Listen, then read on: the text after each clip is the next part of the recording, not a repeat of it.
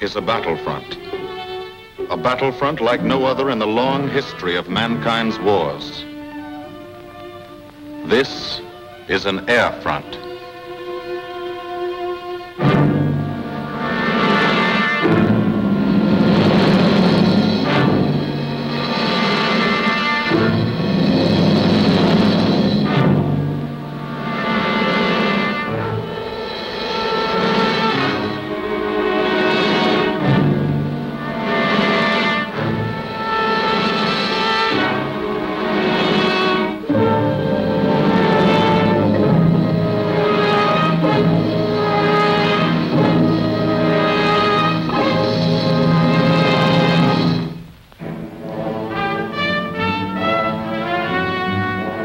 The working day begins, as it will end, with the ground crews, as much a part of the fortress as her wings. If you're a mechanic, you've got your own bomber. You get attached to it. But you know when your ship goes out on a mission, you may never see it again. So you do your work as well as it can be done, perfectly, because you wouldn't want anything to go wrong that would be your fault.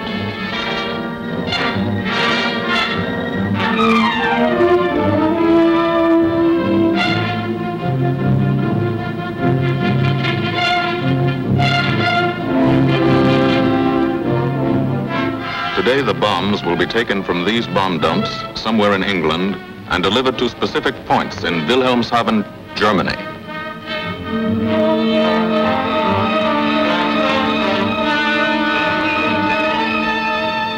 To deliver them is the job of the 8th Bomber Command, just a hauling job, yet one of the most difficult and complicated of military operations.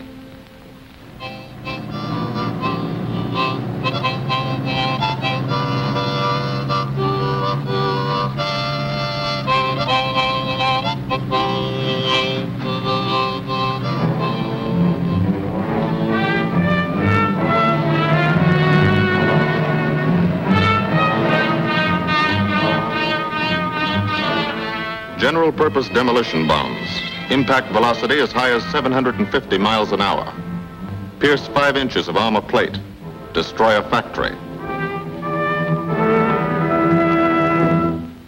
Briefing at 0800. Pilots, bombardiers, and navigators take their places. The group commander, Colonel Stanley Ray, steps up to the target map, and for the first time you learn where you're going. Sometimes your face turns white when you find out. Sometimes the feeling you won't come back tightens your insides. Not so long ago, you were sitting like this in a college or high school classroom, not listening too hard, perhaps even a little sleepy. But you listen here. And as you listen, you don't have time to think of yourself. Fear fades. You concentrate on the mission. Type of formation, assembly point, 0 hour, route to target, weather, enemy fighters, enemy flak. Route back home. If forced down in enemy territory, destroy equipment. If taken prisoner, give no information. Name, rank, and serial number. That's all.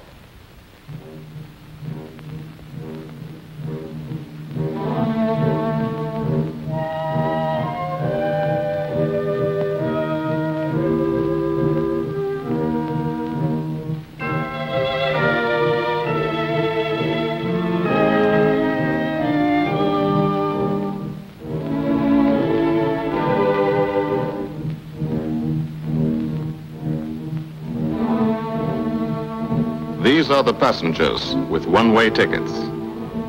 And this is the crew of the Memphis Belle, 324th Squadron, 91st Heavy Bombardment Group. Just one plane and one crew in one squadron, in one group, of one wing, of one Air Force, out of 15 United States Army Air Forces. Well, fellas, we've never had an easy ride over there yet. And today won't be any different. No escort except unfriendly. So keep your eyes peeled. Don't get excited and yell when you're talking on the intercom. Save your ammunition and make your shots count. And let me know what goes on back there, Quinlan. Yes, sir. Stay on the ball, gang, and she'll bring us back like she's always done. Okay? Let's go.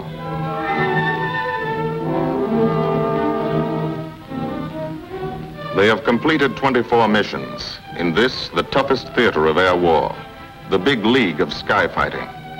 Their experience is priceless. And so, if the Memphis Belle comes back this afternoon, they will be sent to bring the vital lessons they have learned to thousands of air crew men in training at home. Home is America.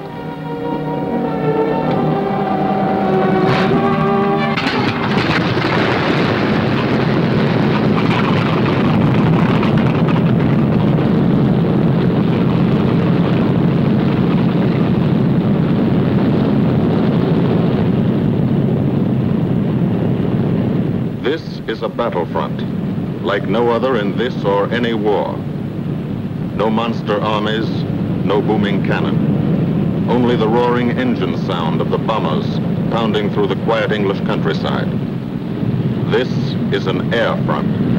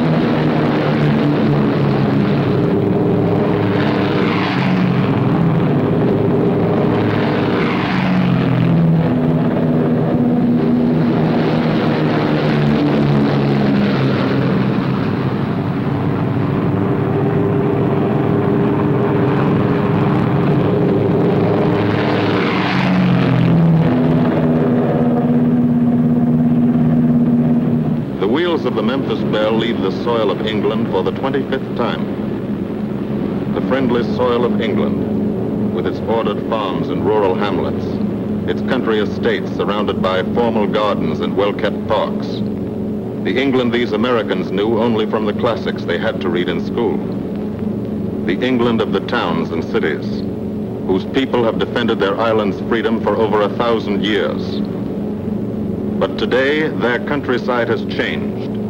Today, their island has been converted into a gigantic bomber field, a super aircraft carrier anchored off the shores of Fortress Europe, with hangars and machine shops, with hundreds of dispersal points, perimeter tracks, and concrete runways.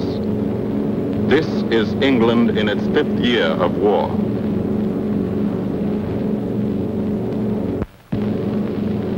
And this is the new battlefront, the air front, from which we seek out the enemy.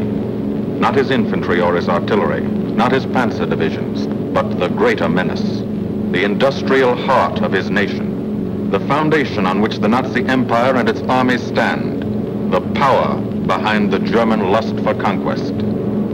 The steel mills and refineries, shipyards and submarine pens, factories and munitions plants, pinpoints on the map of Europe which mean rubber, guns, ball bearings, shells, engines, planes, tanks, targets. Targets to be destroyed. And these are the destroyers, each with a belly full of bombs, and 10 men like the crew of the Memphis Belle. Pilot Captain Robert Morgan, industrial engineer from Asheville, North Carolina. He's flown this ship across the Atlantic. The other pilot, Captain Jim Verinis, business administration student at the University of Connecticut. Radio operator and gunner, Sergeant Bob Hansen, construction worker from Spokane, Washington. Navigator, Captain Chuck Layton, chemistry student at Ohio Wesleyan. Engineer and top turret gunner, Sergeant Harold Locke from Green Bay, Wisconsin. Used to be a stevedore. Besides keeping the Belle in order, he covers the sky above. Tail gunner, Sergeant John Quinlan of Yonkers, New York. Clerked for a carpet company, but he quit December 8th, 1941. Bull turret gunner, Sergeant Cecil Scott. Firstman for a rubber company in Rahway, New Jersey. Pilot to crew, 10,000, put on oxygen.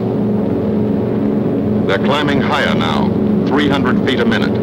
The strain on the planes and on the men is mounting. The rest of the crew, Bombardier Captain Vincent Evans, operated a fleet of trucks in Fort Worth, Texas. Waist gunners, on the right, Sergeant Bill Winchell, chemist for a paint company in Chicago. And on the left, Sergeant Tony Nastal, used to repair washing machines in Detroit when he was a kid. Now he's 19 and has 2 Nazi fighters, confirmed.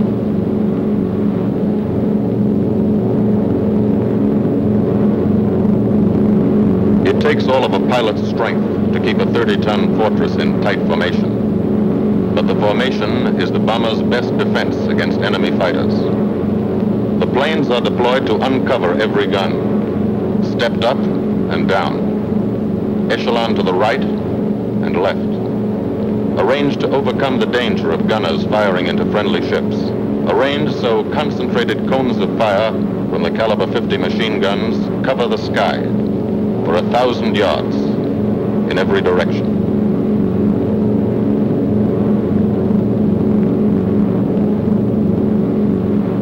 The friendly coast of England slips by below. It doesn't look like much now, but in a few hours when you come back, if you come back, this will be the most beautiful view in the world. Higher and higher, climbing to reach your best operational altitude, 25,000 feet, 5 miles straight up. So high you can't be seen from the ground with the naked eye. So high that after 1 minute without oxygen, you lose consciousness. After 20 minutes, you're dead.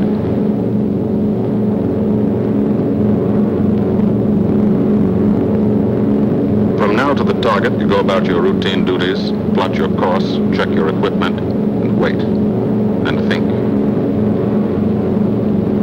Higher and colder. Temperature 40 degrees below zero. Take off your glove and you lose some fingers. You look out at the strange world beyond, reflections in plexiglass, like nothing you ever saw before, outside of a dream.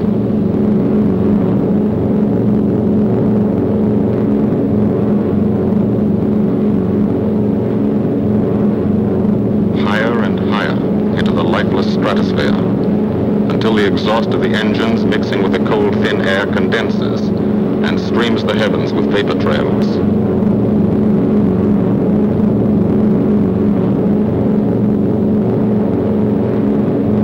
To the men in the ships, they're far from beautiful, for they point like beckoning fingers to the formation, signposts in the sky for the enemy to spot us.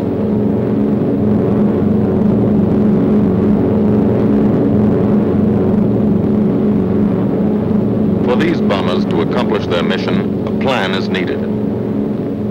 Carefully worked out, timed to the minute. The job is to bomb Wilhelmshaven effectively and economically. The enemy is strong, skillful, determined to stop us. Here are his defenses. Airdromes, well dispersed. Each plane indicates a staffel or squadron of fighters. Heavy anti-aircraft, highly trained and accurate, all along the coast and defending his vital installations. Radar to warn him of our coming. Here is our plan to divide his defenses and weaken his opposition. At 13:30 hours, shortly after takeoff, 6 groups of planes will be heading toward the enemy coast from 6 directions. The Blue Force, 100 B-24 Liberator 4-engine bombers. The White Force, 300 B-17 Flying Fortresses. The Green Force, 300 B-17s with an escort of 6 squadrons of P-47 Thunderbolts. A force of B-26 Marauders, twin-engine medium bombers, with 6 squadrons of RAF Spitfires escorting. Almost 1,000 planes and over 8,000 men in the air. The enemy alerts all his aerodromes. But which is our main force? What are our targets? Where should the Nazi controllers send their fighters? It's our job to make them guess, and guess wrong. A half hour later, at 1400 hours, the Blue Force will be heading east across the North Sea, with the White Force following. These enemy fighters are tied down, waiting to meet them, and will not be able to attack the Green Force. These fighters must come up to attack the Green Force, and thus will be no threat to the Blue and White Forces. The B-26s and Spitfires will bomb and strafe a key rail junction, diverting these 6 Stockholm and preventing the enemy from concentrating too many fighters on the Green Force, which is scheduled to bomb an aircraft factory at Hanover. At 1430 hours, the Blue Force will threaten this entire coastal area of northwestern Germany. Which target will it be? Flensburg? The Kiel Canal?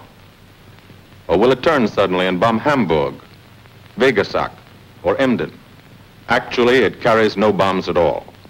It's a decoy and keeps the fighters from the northern area busy while the White Force, the main effort, heads for the submarine pens of Wilhelmshaven. At 1500 hours, while the White Force is over its target, only a fraction of the available German fighter strength of the area can intercept it. Because of the Blue Force diversion and the simultaneous bombing of Hanover by the Green Force. This is the plan of battle for today, drawn up by the Combined Operations Planning Committee and approved by the Commanding General.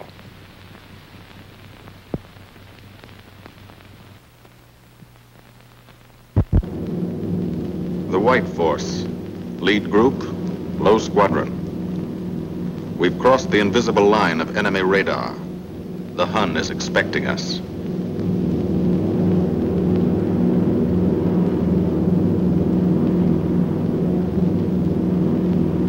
Steel helmets go on.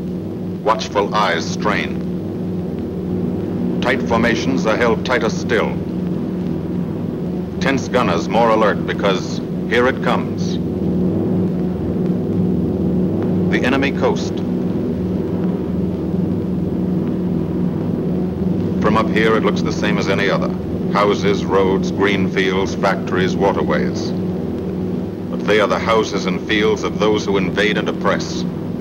They are the factories and roads of the people who twice in one generation have flooded the world with suffering. Suffering in such quantity as the history of the human race has never known.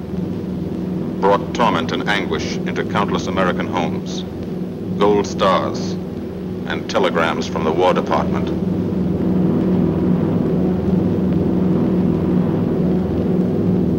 The first flak, just harmless-looking, silent puffs of smoke. Only each puff is a shell exploding, throwing shrapnel around the sky. Exactly the range, accurate flak by radio prediction. 5 miles down, Nazi anti-aircraft batteries have calculated the altitude, speed, and course. Where will the next one hit? You try not to be there.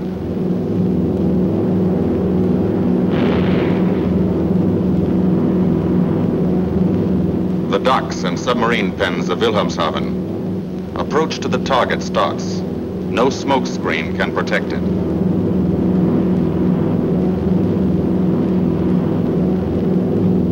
Now the enemy knows the path of your approach and walls that path with a flak barrage, but you fly right through it. Flak so thick you can get out and walk on it.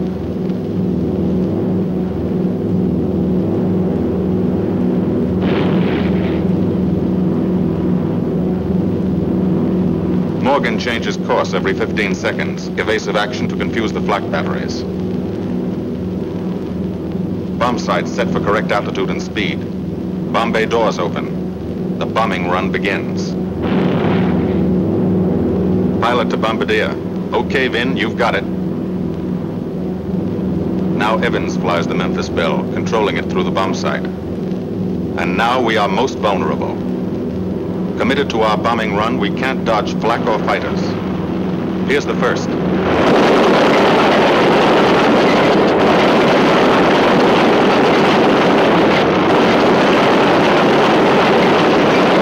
Top turret fires at him. Evans must ignore the battle. Crosshairs lined up on target. Adjustments for wind drift made. 2 more fighters diving from 9 o'clock. Flak now has the range too. They've hit this fort, but he keeps on his bombing run.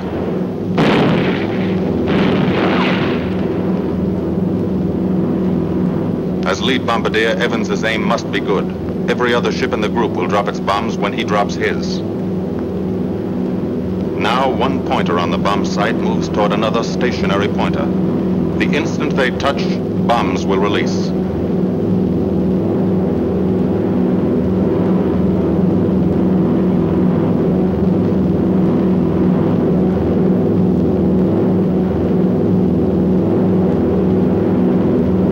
They touch. Bombs away.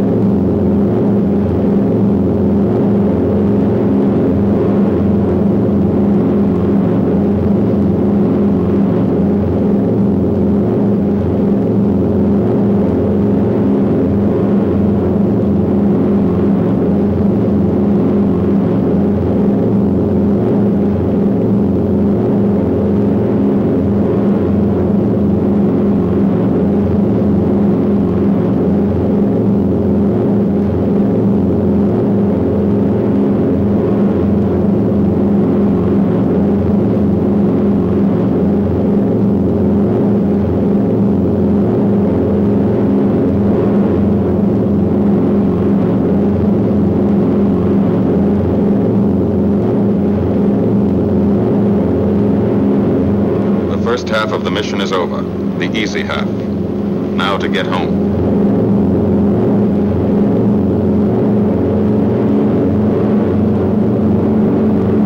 The flak stops. That means fighters out there somewhere. A staffer lurking behind that cloud, or hiding up in the sun where the glare blinds you, and you can't see them, waiting to dive down on you.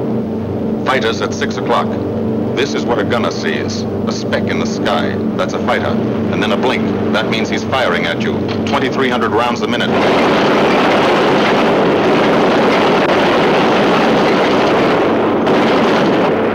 In a running battle, one of the most important instruments is the interphone.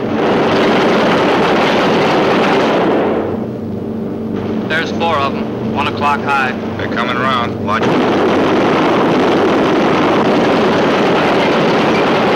2 fighters, 6 o'clock up, coming in, diving out, Chief. B-17 in trouble out at 2 o'clock, watching. Got an engine on fire.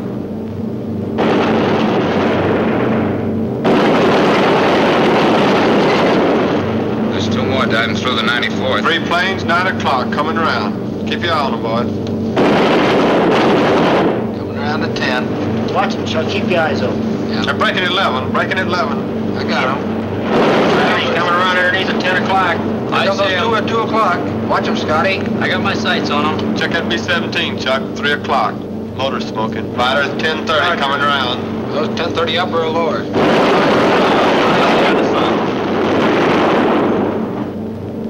B-17 out of control at 3 o'clock.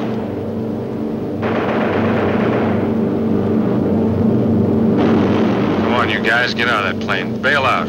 There's one. He come out of the bomb bay. Yeah, I see him. There's a tail gunner coming out. Watch out for fighters. Keep your eye on them, Bill. See any parachutes, Quinlan? 2 parachutes open. Flag at 9 o'clock. 8 men still in that B-17. Come on, the rest of you guys. Get out of there. Come on, bail He's out. on fire. There's 3 more shoots. Flak, 11 o'clock. Fighters, 6 o'clock. ME-109 at 3 o'clock. Keep after him, would you? I see him. I'm on him. Come on, you son of a bitch.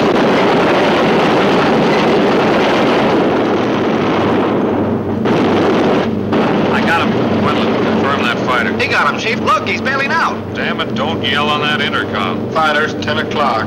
Watch those 2 at 12, Vin. They're coming in. They're coming in, Scotty. Get that ball turret on him. Save the ammunition as much as possible.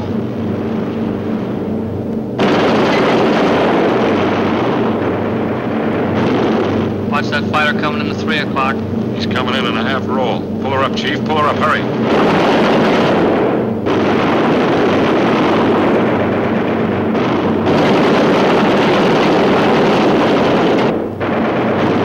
This fortress is hurt. Engine on fire, losing airspeed and altitude, drifting into the flak, alone and helpless, a straggler.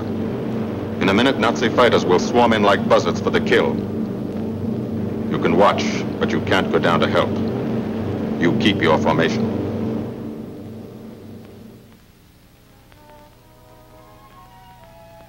Here, too, the mission is being flown. None the less real for being in the minds and hearts of these men behind. Ask anybody who's been to a field in England, or anywhere else our bombers are based, and he'll tell you that there's drama here, too. Waiting to see who's coming back. To watch them, you might not realize how tense these ground crews are. But they are tense, and plenty worried. In Air Force talk, this waiting is known as sweating out the mission. These men know the flight plan. Their watches told them when the bombers were running into enemy flak, when they were over the target, when they left the enemy coast. And now their watches tell them the bombers should be nearing the field. Every ear strains for the first sound of the engines. And then somebody hears them. And somebody sees the first faint specks in the distant sky.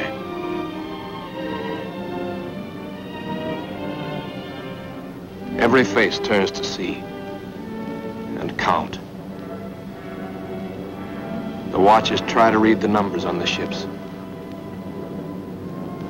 These planes have priority to land first. The colored flares mean wounded aboard. In the hospital window, these watching men know what that means.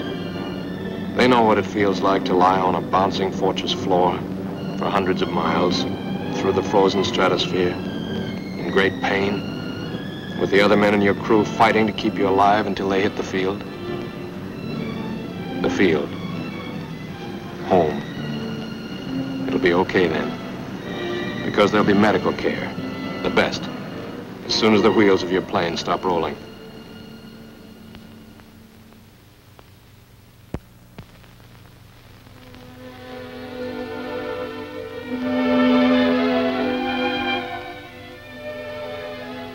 Head wound. Concussion. 20mm cannon shell exploded in his radio compartment. Shock. Internal injuries. He'll be all right, though. Flak burst scattered flying shrapnel. He's full of steel splinters. This pilot's leg is not a pretty sight. Neither are the docks at Wilhelmshaven. These men will all get the Purple Heart. And this man, too, posthumously.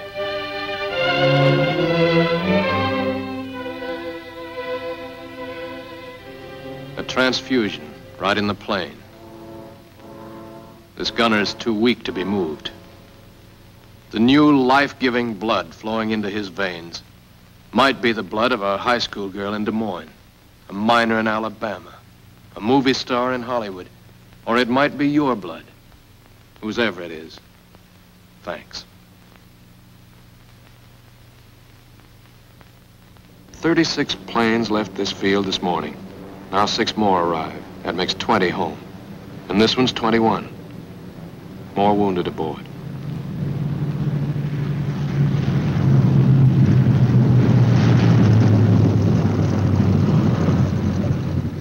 .22, coming in with his left inboard engine dead.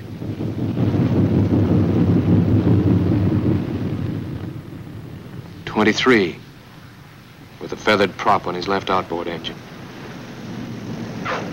24, Southern Comfort, with a chunk of tail gone. 25, They flew home on their luck. 26. Not a scratch.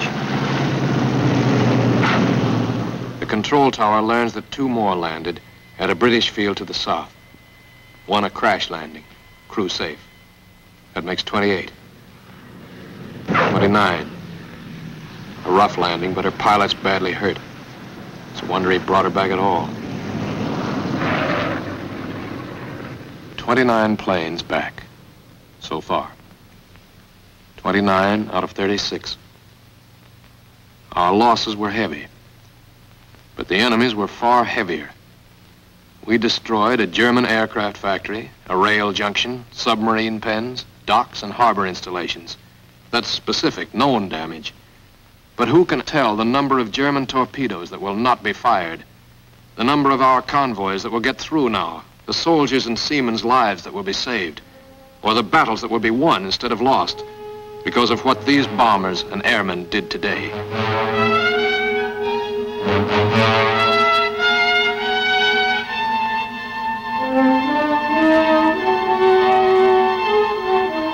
Pilot and tail gunner. They can laugh now. Fire on the inboard engine did this. Flames streaked back and burned the stabilizer, too. Another crew luck brought back.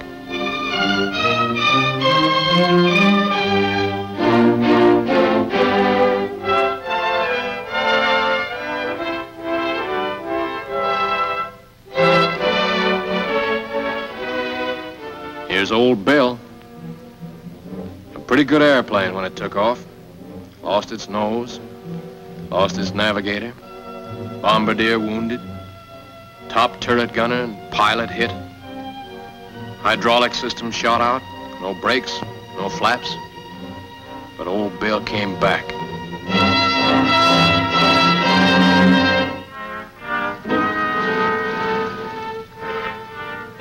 Now, among the returned crew members, talk flows like a river, talking out every detail of the mission.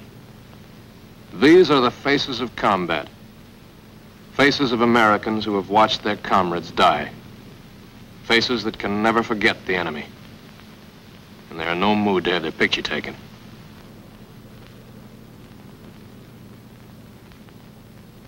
In the control tower, Colonel Ray, the group CO, is still watching and waiting.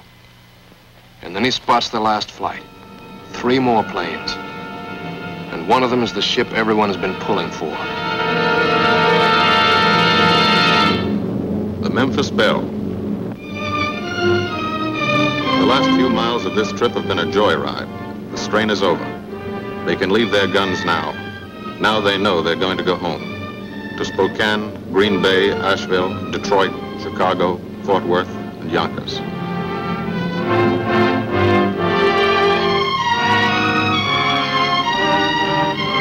The Belle comes in for her landing. But first Morgan buzzes the field, cuts the grass with the giant fortress. It's against the rules, but this is a special occasion.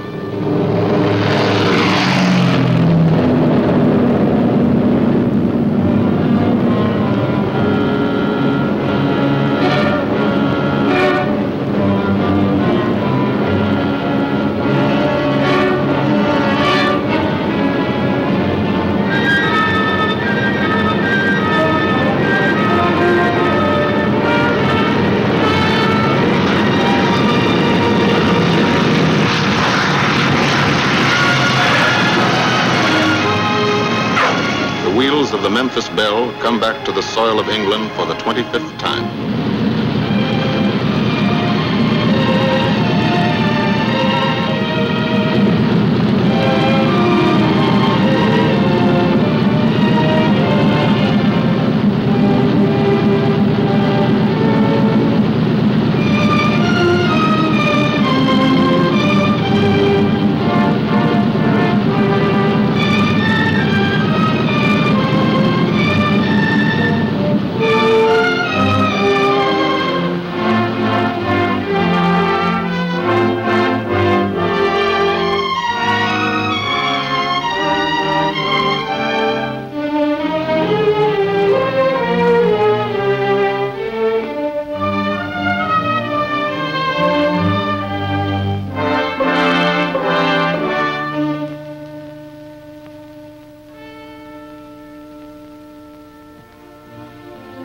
This is a day they will never forget.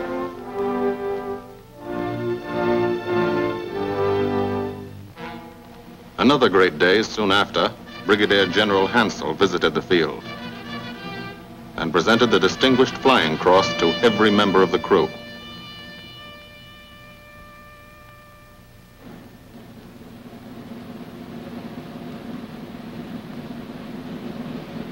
And then there was another day.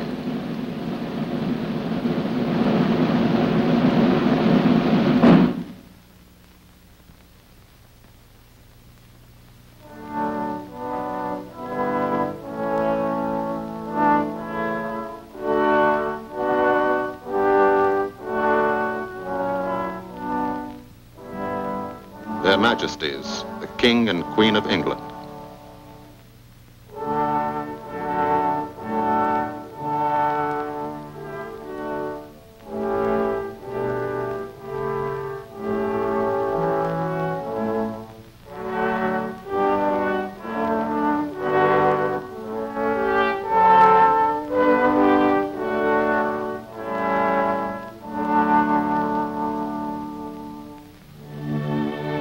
Johnny Quinlan never thought anything like this would happen to him when he left Yonkers.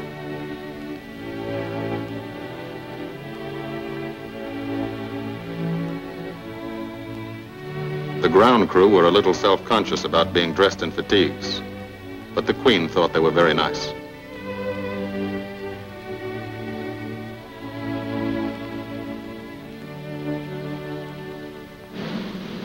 Finally, two more visitors came. General Acre, commanding the 8th Air Force, and General Devers, U.S. commander of the European Theater. The Belle crew received them in flying clothes, as General Acre read the order for what he called their 26th and most important mission. Return to America to train new crews and to tell the people what we're doing here. To thank them for their help and support and tell them to keep it up so we can keep it up. So we can bomb the enemy again and again and again until he has had enough. And then we can all come home.